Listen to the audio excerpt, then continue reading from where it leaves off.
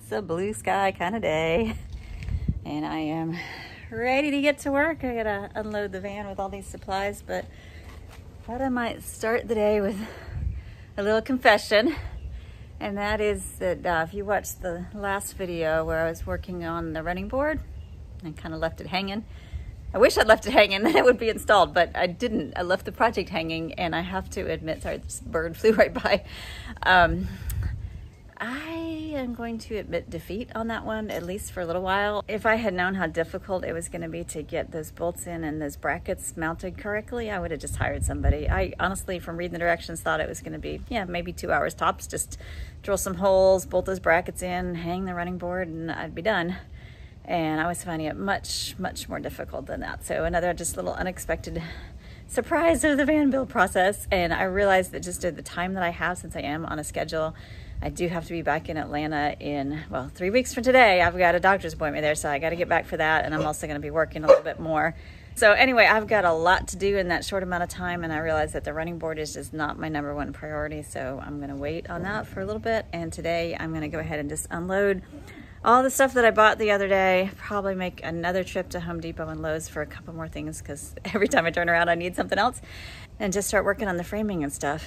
I don't have all of the plus nuts that I need. They're on order, and some should be here today and some tomorrow, but I can measure and cut the wood and number my planks and get ready from that respect. So I'm going to do that. Sorry about the barking. Somebody wants to say good morning. Hi, Forrest. All right, so that's the plan for today. We'll see how it works out.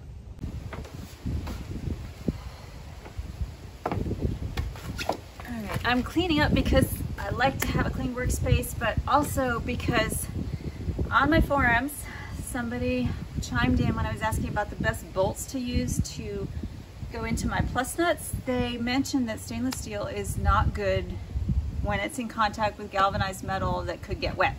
When I took the bolts out that are used, hello, for the tie downs, the heads are kind of rounded and the bolts are pretty short, so I replaced them with longer flathead stainless steel screws that go through my floor and fill the holes that these were in. However, I was informed that stainless doesn't play nice with galvanized metal, and that what can happen is if this gets wet, that rather than the stainless steel rusting, the metal under the van would rust. So since I haven't put my floor in yet, I still have the opportunity to go ahead and pull these out and replace them with these that I countersink, or if I can find a similar bolt like this that is zinc coated, I can use that. And I think they have those at Lowe's, so I'm going to run over there later and get them. I'm also going to put more cork down because I do have more cork, and I did, we've got one solid layer of cork and then several strips of cork to fill in the divots between the ridges, and I've got enough cork that I can cut more and put more strips down when I lift up the floor.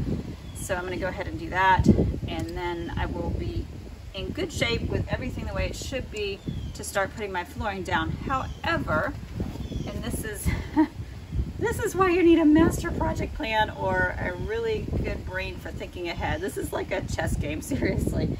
I can't complete my floor until I switch my battery boxes, because I was really creative and put these little cubby holes in, which I like. I did them on that box, but not on that box. And then I decided, since the box over on this side is going to hold the water tank, it doesn't have to have anything in front of it. On this side where the batteries are, I'm going to put my electrical in front. So I want to switch these two boxes. The battery boxes are bolted down with a strap, so I need to take that off. And unfortunately, I'm not strong enough to lift two 75-pound batteries. So the gating factor is that I can't move those just yet, which means I can't lift up the box to switch it, which means I can't finish the floor around this, if that makes sense. So I can start working on the floor once I get those interior underneath repairs done, and I can lay my vapor barrier and I can start doing my planks over there. But I need to get some muscles to help with that, and hopefully my son-in-law is going to be here for the weekend with my daughter, and I'm going to press him into service to help me lift those out. So anyway, I'm finding that a lot of things are, I can't do this until I do that, but I can't do that until I do the other thing, and it's a little nutty, but I'm getting there. So today is going to be a lot of prep work. Like I said, I don't have the plus nuts I need, but I can measure my furring strips, and there's some other things I can do. So if you're willing to go along with the insanity, stick with me. Well, that was the plan for yesterday. Today, yeah, I'm on the floor of my van. It's hot. Yeah, didn't get very far yesterday. Ran a bunch of errands and other things happened. And I realized that I was super stuck because of my batteries. The batteries were under the wheel well box on that side that I wanted to move to this side. So I didn't know what to do because I don't have muscle here. And my son-in-law's coming this weekend, but I didn't want to wait that long. And I discovered, unfortunately, well, let me back up. I wanted to replace the bolts under the subfloor because I use stainless, and stainless doesn't play well with galvanized metal, especially when it's wet, which I didn't know. So it really was smart once I learned that to take them up and replace them with something else. But then I couldn't get them up because of the batteries and the battery box. The battery box was going just, if you see the seam there in the plywood, it was covering that, so I could not lift up this piece of plywood. I was able to lift up the front piece and put some more cork under there, but that's as far as I got. So I was thoroughly frustrated and having a poor me party, a pity party for myself. And then when I woke up this morning, I thought, dang, I could use a pulley to lift those up. So I got online before I even got out of bed, and I saw that Harbor Freight had a pulley lift system for like 15 bucks, and it's designed for lifting game. But I was like, I can use that, and I want to go to Harbor Freight anyway for a couple things. It's about, I don't know, 20 miles away, so it's not around the corner. So I grabbed my list and I headed out of here early in the morning to get up there. I got the pulley system that you can see up there. I just kind of have it pulled up out of the way right now, but I was able to lift the batteries, and then with my dad's help, we were able to get them down out of the van onto the floor there, and I need to, or onto the ground. I do need to get them out of the sun. So. But they are out of the way, so I can finish the work that I need to do to switch the battery boxes, to fix the floor, and possibly even start doing my flooring, which would be pretty darn awesome. So that is my plan for today. I don't know that I'll get the flooring done, but I've already pulled the battery boxes out. I switched the wheel well boxes. I switched the battery boxes on top. I'm getting ready to insulate the second one, and then those will be good to go, and then I can start working in here on the floor. All right, I can check this one off the list. I've got 2 nicely insulated wheel well boxes, and this one now is going to go on the driver's side. It's got the straps for the boxes that will sit on these brackets, and then this one will be on the other side with my water tank on top. And I do need to add a platform for a little bit more support. These boxes I think are 10 inches wide. Yeah, they're 10 inches wide, and the water tank is 12, so I need to provide a little bit of additional support, since I don't want the tank hanging over the edge and getting some undue wear on the side.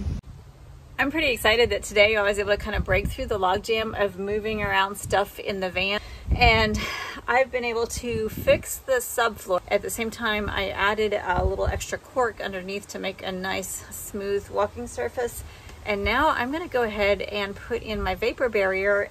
There are lots of different kinds of vapor barriers, and this baby here is actually, some people might consider it a heavy-duty drop cloth. It's 3 mil plastic that I bought from Lowe's, and I'm going to go ahead and roll it out. I'm going to use my staple gun to attach it around the perimeter of my subfloor, and then I'll trim it to fit. And the reason that I'm doing this is because the laminate that I bought does have a waterproof install. It includes a vapor barrier, and then also, I think they call it backer rod. It's like a foam tube that you put around the perimeter. You leave like about 3/8 of an inch all the way around. Shove that in the gaps that allow expansion and contraction, but then also fill that with silicone after you put the backer rod in. And that makes it waterproof so that if something does spill, that it won't seep down below the floor and cause mold and mildew and other icky, stinky things. Losing time, I'm fading fast. I just wanna make it last. Try to let go of the past. I close my eyes, embrace the blast. Sleepless nights and headaches stack. Restlessness to hell and back. What's my purpose? What do I grab? A slippery surface, a heart attack. And sometimes you just gotta believe.